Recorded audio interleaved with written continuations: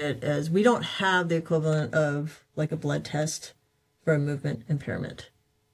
And so that means that a lot of times we're not sure if the treatments we give are going to work. Oh, yeah. So one analogy is if I'm coughing and I have a fever and I go to the doctor, right, we have to know whether I have a bacterial infection or a virus. Mm-hmm. If it's a bacterial infection, we know what to do. We give antibiotics. Mm-hmm. And if it's a virus, we say go home and rest and we'll see you in a few days.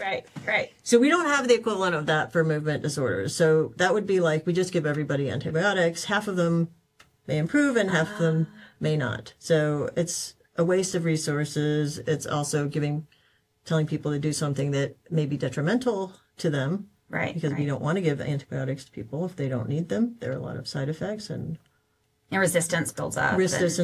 But you can also, have negative responses. So that's really what we're aimed at doing is not having this so-called one-size-fits-all approach. And to do that, we really have to get down to some basic physiological principles that may not yet have been fully understood.